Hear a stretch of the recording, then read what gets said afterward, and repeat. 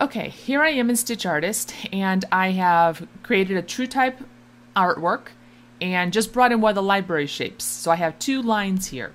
Now to make these a whole, you're going to want to select both of them. So I'm just going to select them both here so they're both selected. Now I'm putting my mouse cursor in the space here, right-clicking, and choose Combine with Whole.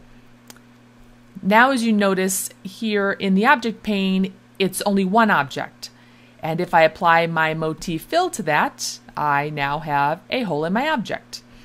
And if I want to create a satin stitch around both X sides, I just hit copy, paste, select one of them, and change that to a satin stitch, and I'm done.